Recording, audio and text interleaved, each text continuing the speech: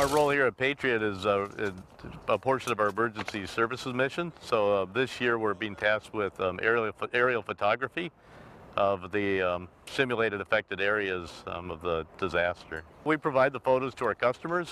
So our primary customer is the Air National Guard unit, and it goes to their analysts. This is my fourth Patriot. The Wisconsin Wing Civil Air Patrol has been here for as long as Patriot's been at Volk Field.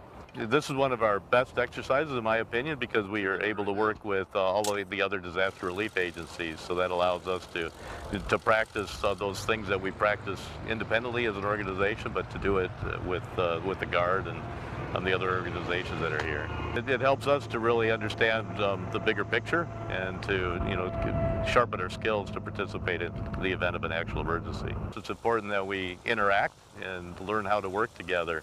And so this is a great exercise for that.